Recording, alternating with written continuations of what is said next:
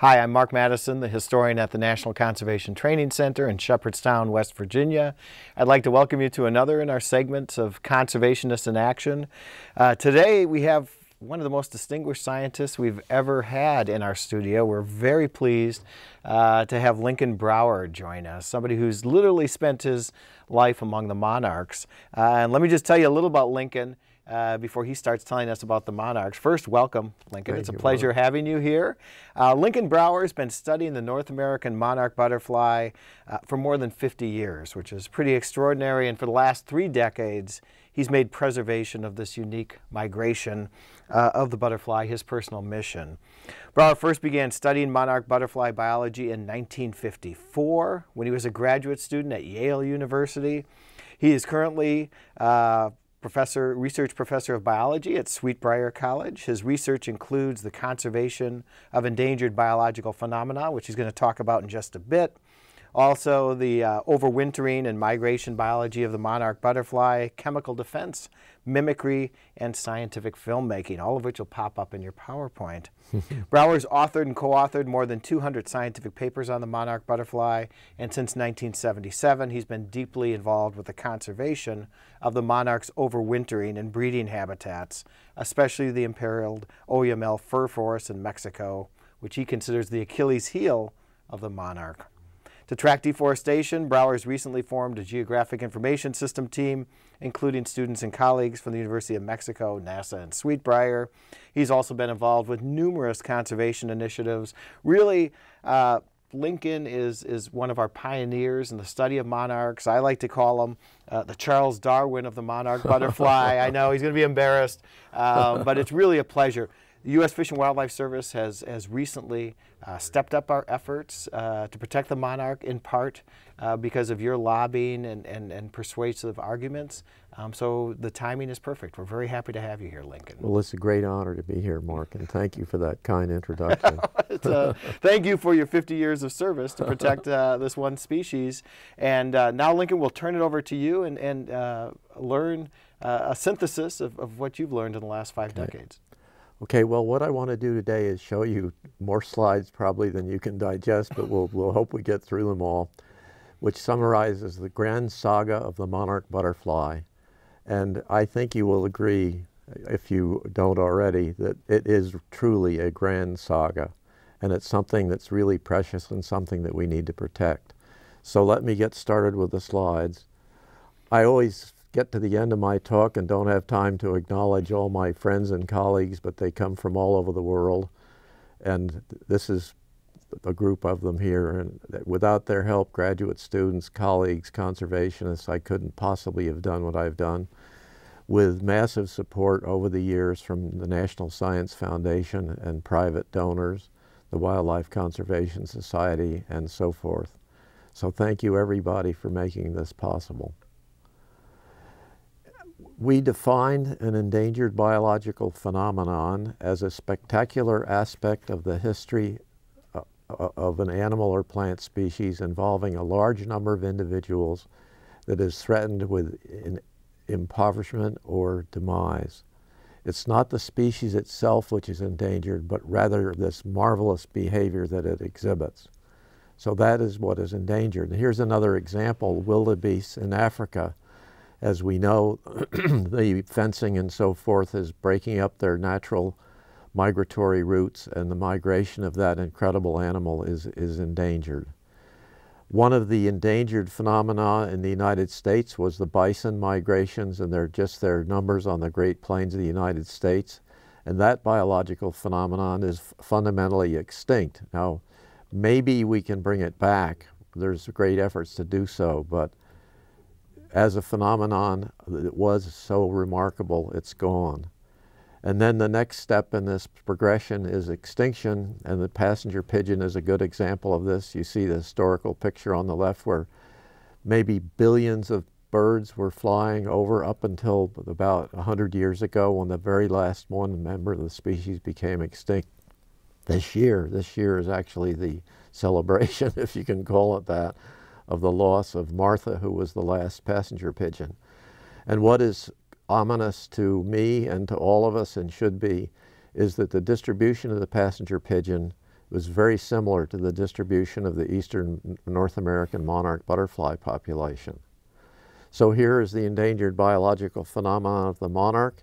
If you look very, very closely at that slide, you'll see at least 8 mated pairs flying through the air. Believe me, it's true. We'll take your word for it. So what is the phenomenon? This is a map that shows the fall distribution, the fall migration of the monarch, and it's from up to 2,000 miles in the Dakotas all the way to Maine, flying in a straight line, which they don't do, so it's greater than that mileage, all the way to central Mexico, where they're going to spend the winter and then fly back into the southern U.S. And in the spring, after spending 5 or 6 months in Mexico, the same butterflies live and fly back to the Gulf Coast states where they lay their eggs and die. Now, if you look closely at that map, you'll see the Tropic of Cancer. The butterflies are flying back into the tropics. They're crossing the Tropic of Cancer, but they're not going into a palm-laden forest where, in warmth and so forth and sun. They're going to a very high altitude forest where they're going to spend the winter without burning up all their energy reserves. This is, this is the area where they're overwintering in central Mexico, about 60 miles west of Mexico City. And you can see on this mountain range that goes up to about 15,000 feet with a snow-capped top, no trees at all, and then a pine forest. And then you see this arrow showing this Oyamel fir forest ecosystem. And it's a high altitude, 10,000 to 12,000 feet altitude forest, and it's that specific habitat that is absolutely the winter home of the monarch, and their survival depends upon the integrity of that system. And here we're looking at at one of the pure Oyamel forests where there's a monarch colony. You see the open area on the bottom left of the slide, and behind it, festooning the trees of a different color, those are all monarch butterflies. And we figure they're in a colony like that, they're probably 50 million per hectare. Wow. Which is a lot of butterflies, to say the least. And this is looking up through an Oyamel tree, and you can see the clusters of butterflies on the branches. And in any one of those clusters, there's probably at least 5,000 butterflies. So the density is just it's incredible to see this. And this forest is in the tropics, and what's different between the tropics and the temperate zone is the stability of the climate. If you look at the upper graph, it shows the temperature during the warmest temperature each day, and you can see that it's very constant, and it begins to climb towards the end of the winter season when the monarchs leave. And look at the lower graph, which shows the temperature hovering around 0 or freezing. It gets down below freezing occasionally. We'll talk more about that. But what is so amazing about this climate where this forest occurs is the stability of it, both in terms of maximum and minimum temperatures every day during the season. Well, let's think a little bit about how this whole thing got started. This is a slide that shows a group of monarch-related butterflies. There's 157 species in the family to which the monarch belongs. The one on the bottom right is the monarch. All of these butterflies are tropical, and they're called milkweed butterflies because all of their caterpillars feed on plants that contain latex that are one form or another of milkweed species. And so here you see a milkweed, and why it's called a milkweed. If you break the leaf, there's a system that's not a vascular system, but a latex system, and it protects the plant from being eaten. This latex is very bitter, and it also acts as a glue that glues the caterpillars in place if they're not really careful. And so the milkweeds have their own protection and their own chemistry, which we'll get back to. But what we see is everybody thinks milkweed is one species of milkweed. There are actually 108 in North America, and this is a composite of their distribution from the East Coast to West Coast, lots of them in Mexico. And basically they're all temperate plants, and they all die back during the winter time. So the monarch would have absolutely nothing to eat, and it has to migrate back to the south. But what the migration really is all about was the evolution of the milkweeds, which was tracked by the evolution of the monarch. As the milkweeds evolved and spread and became abundant everywhere, monarchs had this incredible opportunity. And so, but they all die back, so they have to migrate south in the fall. And here you see the Mexico overwintering site again.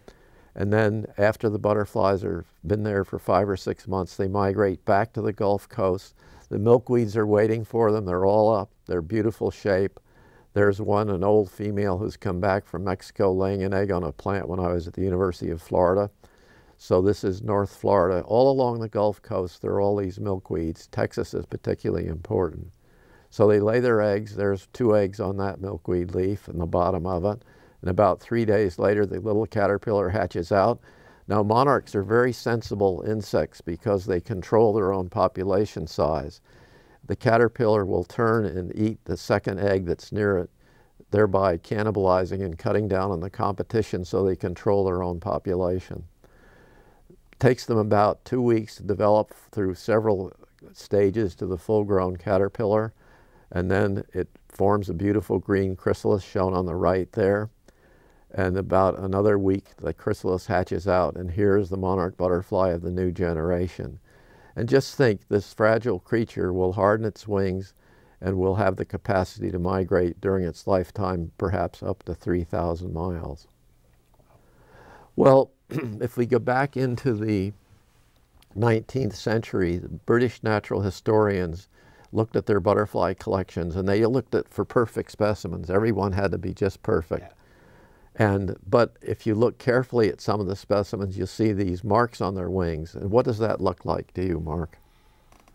Whoops, I went. It looks like some of its scales fell off or something, or what's? But what shape is the mark? Beak. Oh yeah. So they're getting picked on. It's a beak mark. And it turns out that lots of monarchs were beak marked, and other butterflies belonging to different groups were not.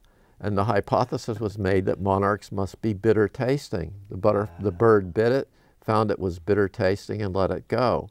Well, I got very interested in this and got into the question of, are they really bitter tasting? Because it was also discovered that all these milkweed plants contain poisons which are related to digitoxin, which is used in the treatment of human heart disease. Right. And digitoxin will make you vomit if you take too much. It's also extremely bitter. And if you take too much, it'll stop your heart dead. So anyway, I got really interested in asking the question, is this really true? Is this complex chemical defense related to the plant and to the butterfly really true? So we trained blue jays to eat monarch butterflies, and they peck off the wings and throw them away. They usually peck off the legs and the antennae. They then swallow the abdomen whole. And then something's not quite right. This bird is beginning to feel a little bit ill. And 12 minutes later, it's over the side of its perch. And now I became famous for this. I'm known as, picture is known as Briar's barfing blue jay. I'm very proud of that picture. It's very iconic. Well, anyway, the birds remember, and so later on, what we discovered was that if you raise monarch butterflies on different species of milkweeds, which they're in the 1, 2, 3, 5 species of milkweeds in this picture, the one on the left, a butterfly raised on that has enough poison in it to make 8 blue jays vomit. And the next one, 4.8 blue jays, and so on. And then we discovered that some tropical milkweeds contain no poison at all and are completely palatable. That was how we got the birds to eat the butterflies in the first place. We fed them on the non-toxic plant. Then the blue jays were duped into thinking they were all fine. Then we slipped in the toxic ones, and then we were able to determine how emetic all these different plants are. Creating a new scientific unit of measurement, the blue jay emetic unit. The blue jay emetic I've never unit. seen before. Yeah, it's a very effective way of describing how, just so that if you think about a bird is out there in the wild and it sees a monarch, it's like Russian roulette. It may be toxic, it may be really toxic, it may be moderately toxic. So it's a really interesting, complex situation going on in the wild. Next one. Well, In 1975, the overwintering sites of the monarchs were discovered in Mexico, and I'm going to talk about those extensively. And Bill Calvert, who was a postdoc at the University of Massachusetts, I was then at Amherst College, started talking about, let's see if we can find the monarch butterflies in Mexico.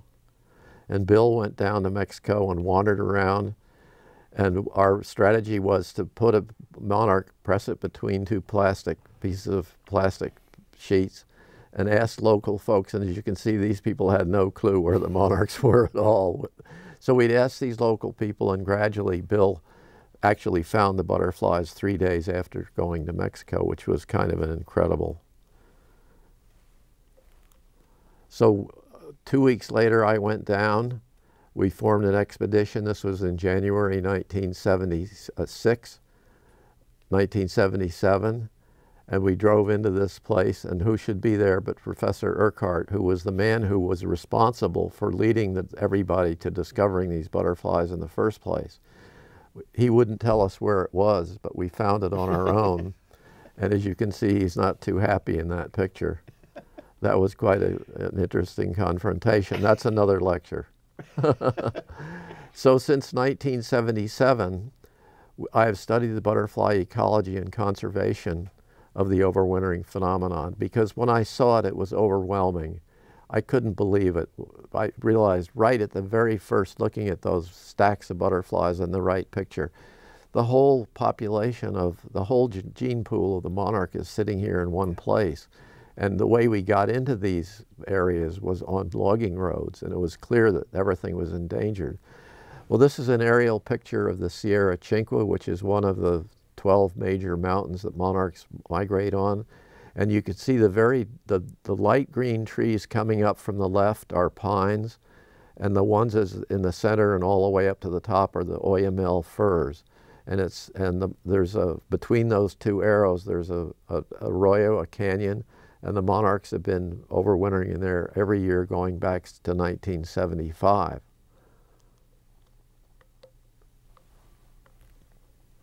Having a little trouble with this. It's not advancing. There we go. And here's another area, the Cerro Pelon. And I think, you know, you work for the National Park, with the National Park Service, and that was one of the things that got me into biology in the first place as I was a young lad. And when I looked up, we flew over this beautiful mountain called Cerro Pelon, and here's monarchs have been overwintering in this forest every year going back to the beginning. And it's just such an incredibly beautiful place. And the field that you're looking at down below is a lava bed.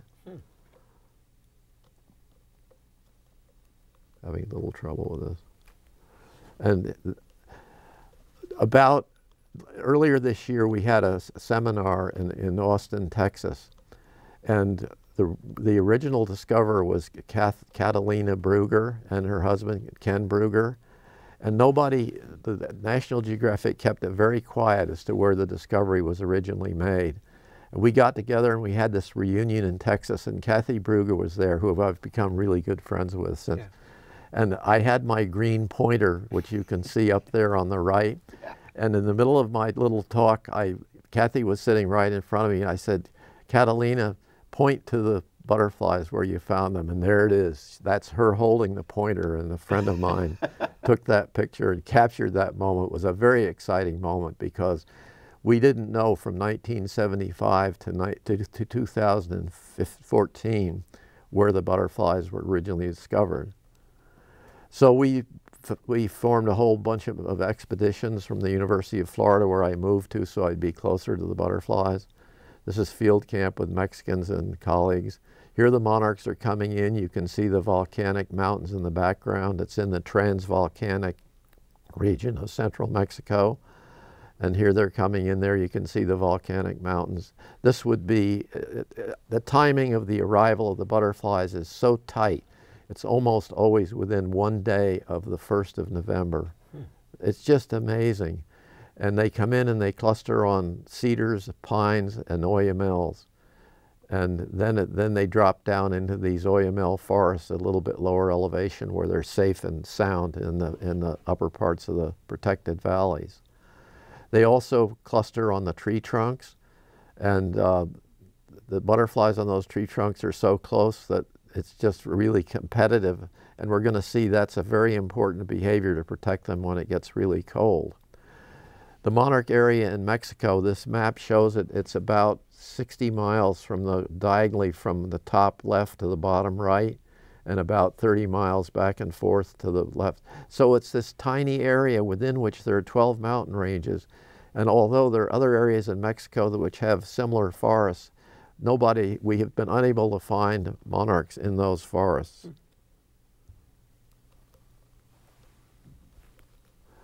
Well, the question was, there must be more than 12 mountain ranges that have these monarchs. So we got together with a group called Lighthawk, and a friend of mine who became a really wonderful colleague, Dan Slayback, and I flew with Lighthawk over the areas, taking aerial pictures and learning how to spot them from the air and looking for more colonies. Here you see the Rosario colony, all those brown covered trees. They're not dead trees, they're monarch butterflies absolutely covering those trees.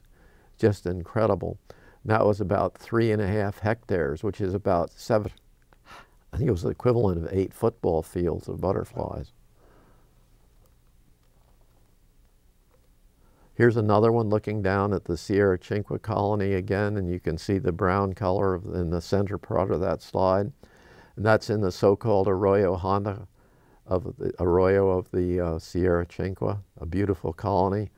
And if you look at this picture, you'll notice that the butterflies are avoiding the treetops. And again, the brown color are all monarchs. Wow. And you'll see why later on I'll tell you why they're avoiding the treetops.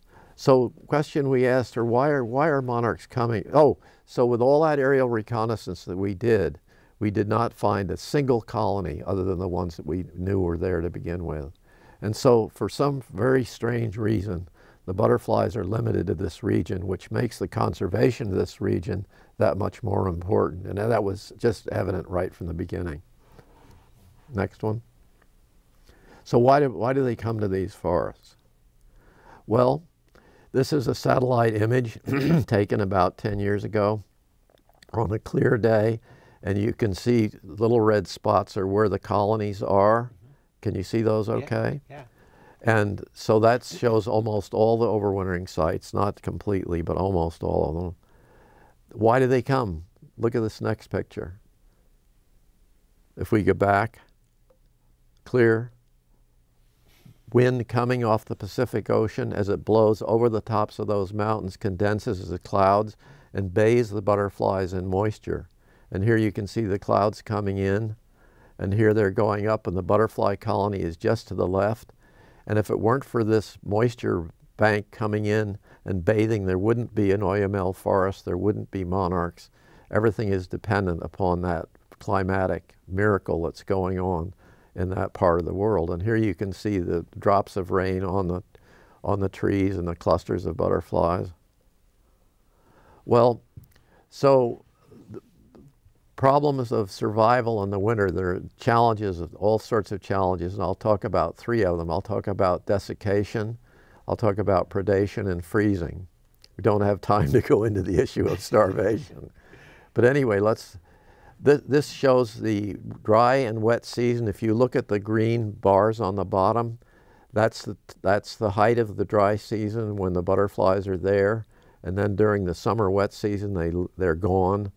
But they come back, and so the butterflies are there right from the beginning of the dry season, and it gets drier and drier and drier as the season goes on, and by March it's just bone dry. And here you can see how bone dry it is on the Llanos, the big open plain. That's on the Sierra Pelon area. So what do the butterflies do when it gets so dry? If there's not a rainy period, which there may not be for several weeks, the butterflies will fly out and they'll look for springs and seeps and edges of streams. And here you see millions of them flying. And if you were to turn to the right and look at that, you'd see a stream of butterflies flying back to the colony as the ones in front of us are flying out to the colony. It's just, and here they are drinking. So drinking water, having pure water, having clean water nearby these forests is an important part of the biology of the monarch. Now, one of my main reasons for wanting to go to Mexico was to test out the chemical ecology idea. Are these butterflies chemically protected? Are the birds avoiding them? And here you see a butterfly with no head. And it was turned out the birds are eating many butterflies. So how did that contradict what we thought was the chemical protection of the butterflies? And we discovered that there were two main species of birds, a black-backed oriole, which is on the top of that picture, the yellow feathers, and then the black-headed grosbeak. So we asked ourselves, how many butterflies are actually being killed by these birds? So we set up nets. We put 100 nets in the colony, and as the birds were eating them, the wings would drop down in the nets so we could count up the number of butterflies and calculate the number of butterflies that they're eating. And basically what we found was that they're eating an average of about 5,000 butterflies per day, and sometimes they're eating up to 12,000. And over the course of the winter, they were probably eating in that one colony as many as 1 million butterflies.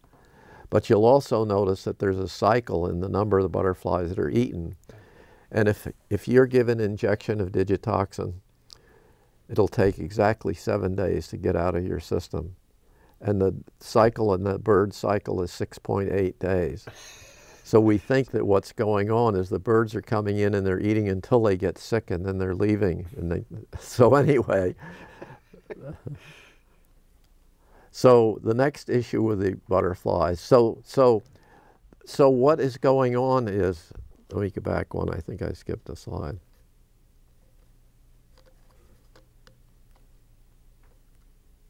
So what is going on here is that it turns out, and Linda, my wife, who you're going to meet later today, Linda and I, she for her undergraduate thesis at Amherst College, discovered that the orioles are taste rejecting the butterflies that are toxic. So they're taking the high emetic unit butterflies and dropping them and not killing them. Whereas the grosbeak, it turns out, is relatively insensitive to the poison, so that they can both tolerate up to a certain point. So they are eating the butterflies. The chemical protection is working, but it's not perfect. And the message there is that no defense is ever perfect. It's always broken through. If they're eating 1 million of them, it's slightly imperfect. Yeah. All right, so now let's talk about the problem of freezing. Here's a monarch that got stuck out in the open from underneath the forest, and you can see that it's frosted. And when they freeze, they die.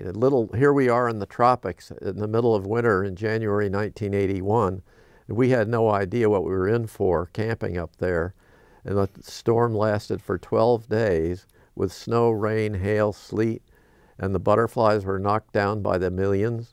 These guys are actually lucky because it snowed on top of them and they didn't freeze to death because it protected them.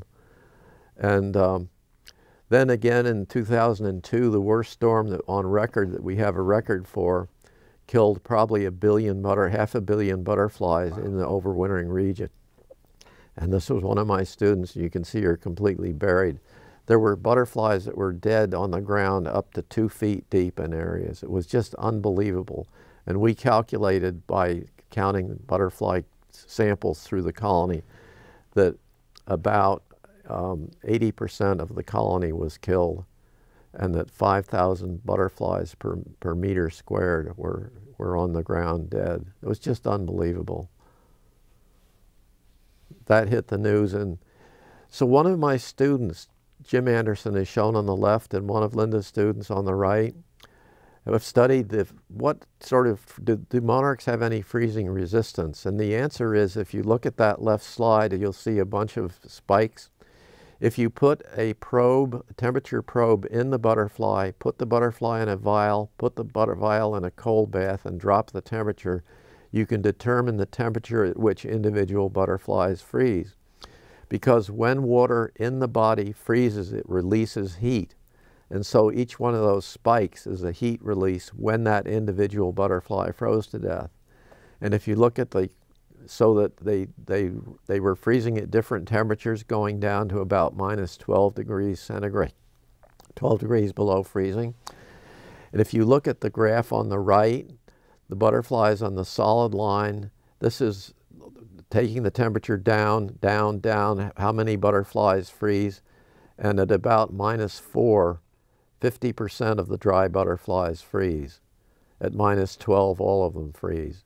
But if they're wet, they lose their freezing resistance, and they are killed at a much lower degrees below freezing.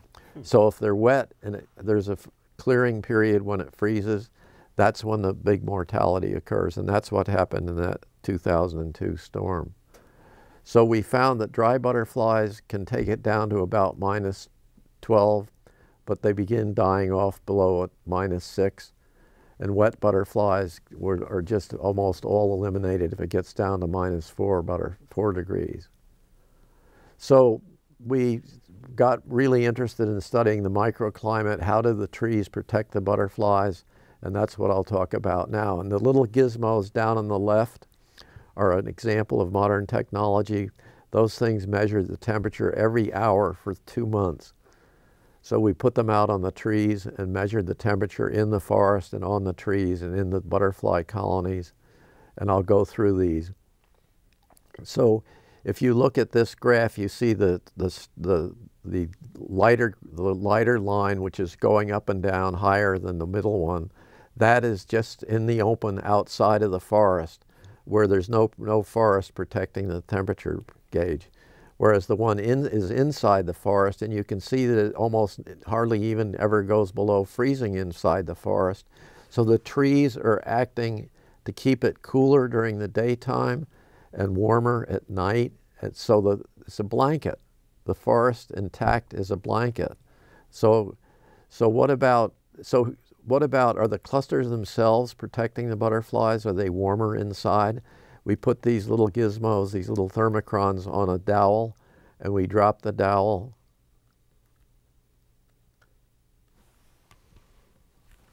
In here you can see the dowel. Can you see the string in the dowel?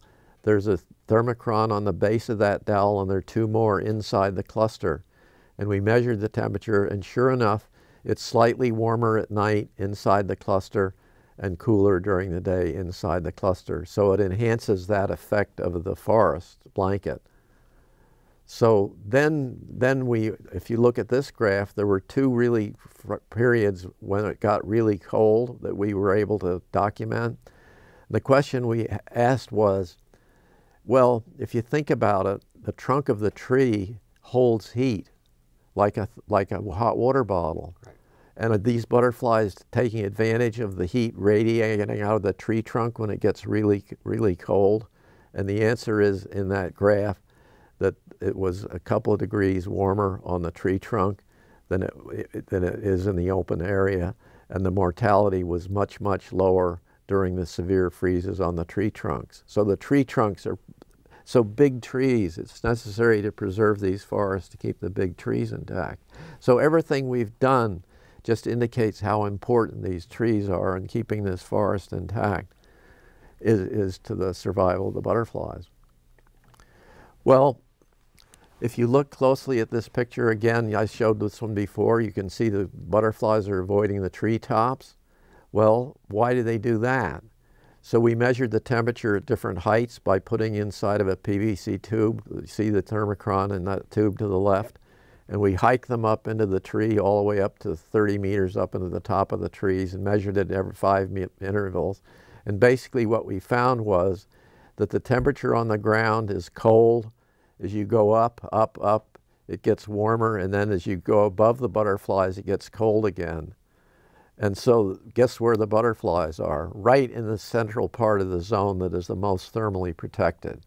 They're smart, those butterflies. They are. They're thermally very sensitive, is what you're showing us here. So they're thermally very sensitive, and all these aspects of the microclimate that's provided by the oyamels is so important for the butterflies. So the microclimate is sensitive to human disturbances. So let's take a look at the conservation issues in Mexico. Logging. This was taken in 1980. When did I take that picture? About 1980. It was a major logging operation, and small logging operations, little ones, big ones going on.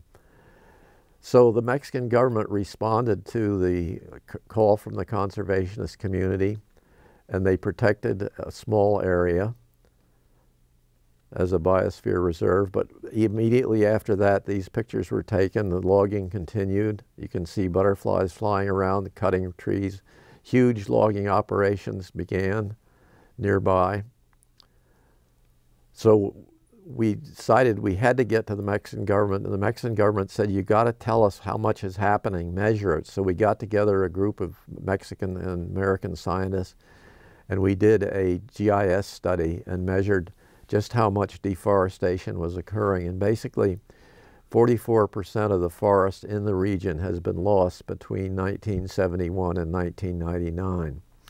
The government responded very positively to that in increasing the protection of the area. And so it went from what it had been, several separate units, to tie the units together and vastly increase the area that's protected. So there's now a biosphere reserve, which about 5 years ago was now is a World Heritage Site. So everybody recognizes how important this is. But even after this new decree, deforestation occurred, and here we're inside the protected core zone of the butterflies, supposedly like a national forest, a national park, supposed to be completely protected. You can see the cutting that's occurred. More illegal cutting in 2000. It looks like. What are those little houses there?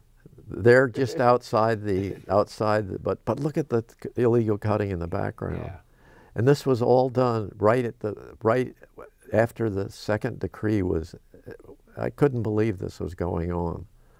It was such serious cutting, and we were able to document this. And now the Mexican government, so you can see this whole area of the forest. There used to be butterflies up on the two little mountains at the top, and you can see there's one group of family people who have taken care of their forest and protected it on the left, just to give you an idea of the contrast of the way it was and the way it is to the right.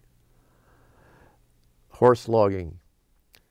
This is sustained logging, which in fact has cleared off the whole west face of Cerro Pelon. And this is where Kathy and Ken Brugger discovered the butterflies in the first place, as we've already discussed. So let's turn to conservation. So the Mexican government has, in the last 5 years, has made a major effort to stop the illegal logging. It's not completely stopped, but it's 1,000% better than it was. Mm-hmm. So congratulations to them for doing that. Really, everybody appreciates this. Well, what about the United States? Milkweeds and nectar plants are obviously important for pollinating insects as well as the monarch butterfly. And here we see monarch feeding on what they do in the fall, and I don't have time to talk about this, but they actually increase their fat content by 500% on their way to Mexico. And that's all dependent upon nectar from pollination, from nectar sources, wild nectar sources. Goldenrods, all kinds of wildflowers and composites in the fall are really important for the butterflies.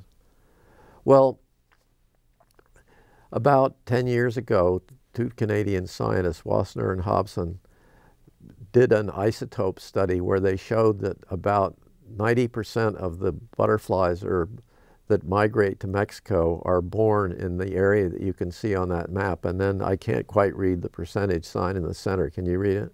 It looks like, is it 50 or 80?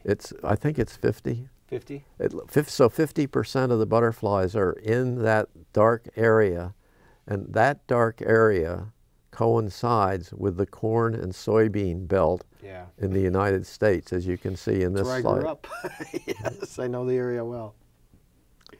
So what we have measured the area. The way in which we determine the number of butterflies in Mexico is indirect.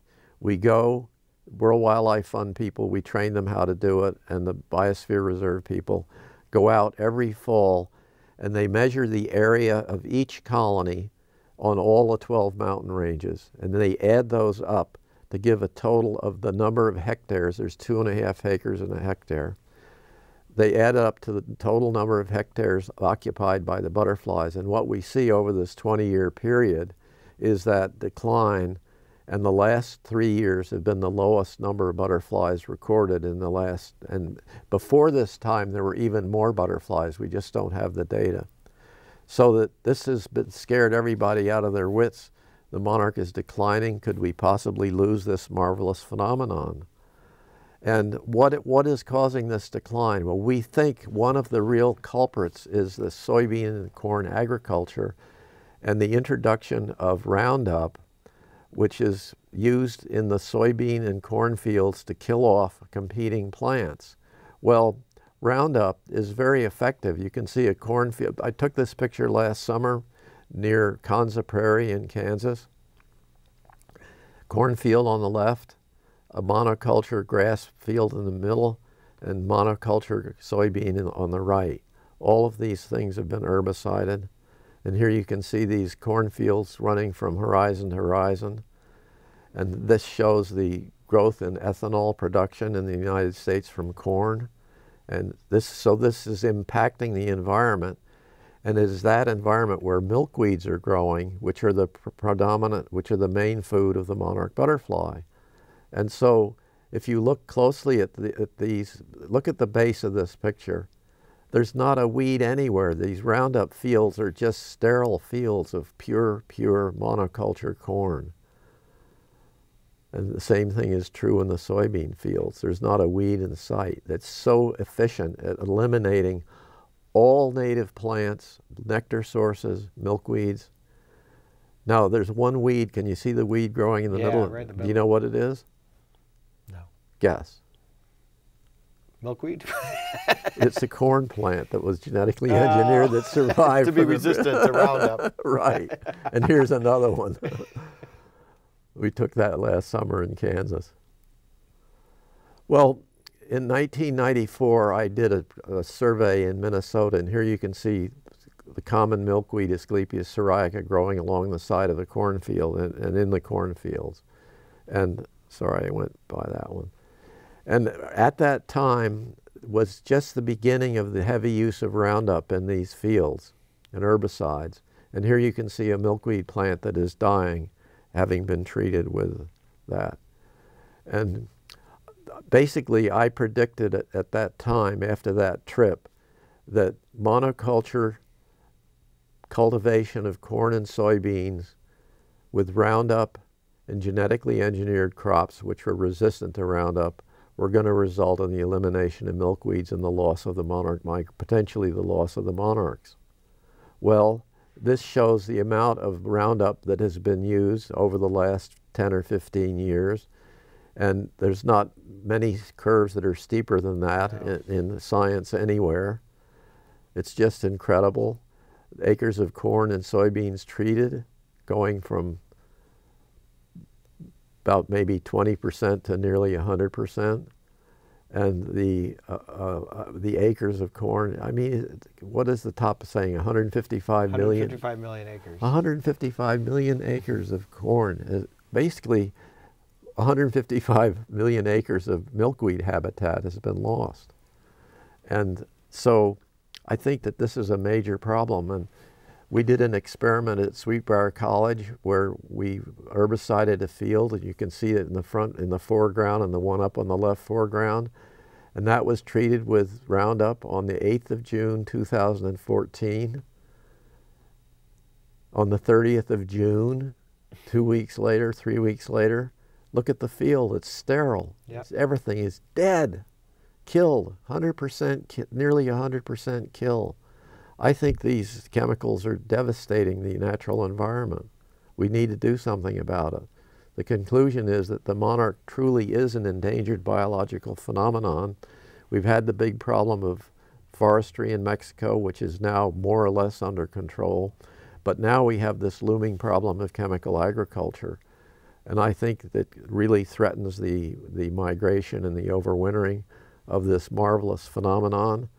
And here you see, so one of the things we did last year was present a petition to the Environmental Protection Agency, to the U.S. Fish and Wildlife Service.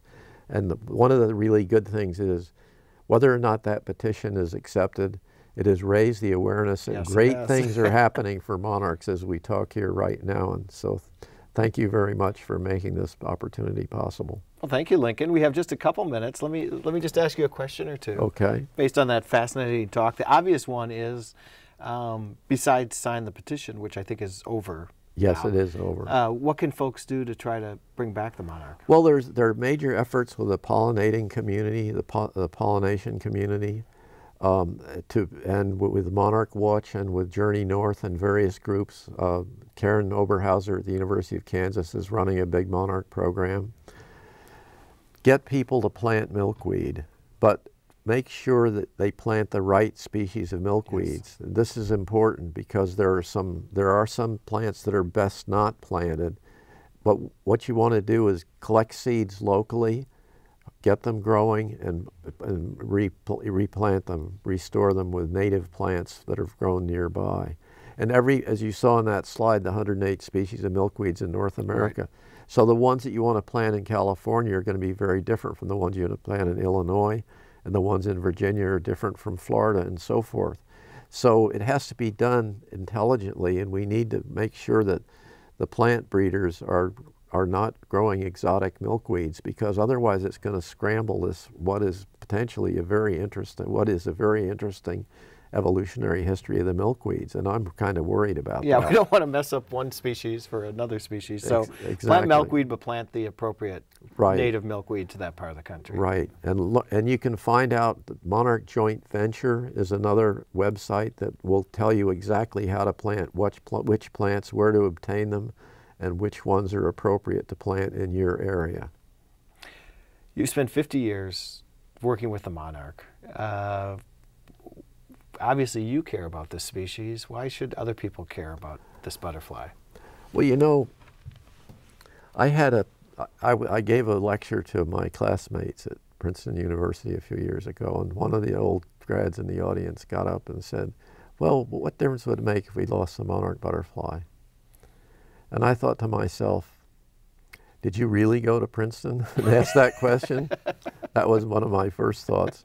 My other thought was, well, what good is the Mona Lisa? We think it's good. It's part of our culture. And I think that what the monarch is telling us is that biology is a part of our culture, and we need to protect these wonderful biological phenomenon. I mean, it's a wonderful educational instrument, and anybody who's tagged a butterfly and had one recaptured in Mexico is a transformed human being. So that's part of our culture. And I just think the biology needs to be more strongly made part of our culture. And anything we can do to do that, enhance that, is, I think, very valuable.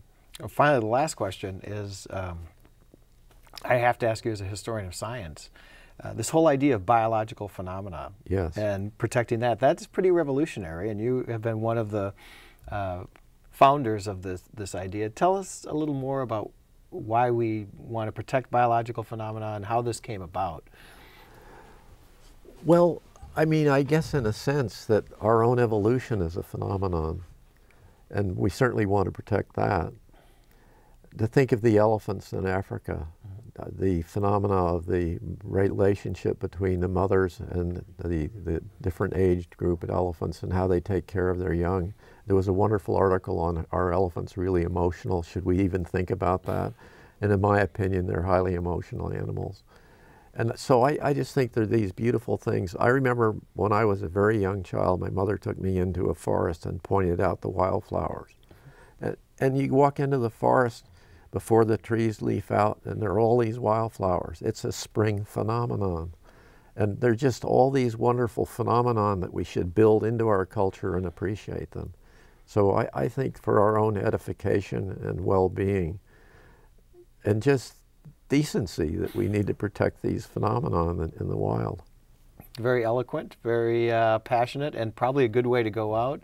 Okay. Lincoln, thank you so much. Thank you. It was really a pleasure. We've been speaking with Lincoln Briar, who has been working probably longer than anybody else around on monarch butterflies, and gave us a great introduction, not only as to the challenges the butterfly faces, but some possibilities about how we might protect it and also why we should. So thank you, Lincoln. Thank you. And thank all of you for tuning in to another Conservationist in Action. Thank you, Mark.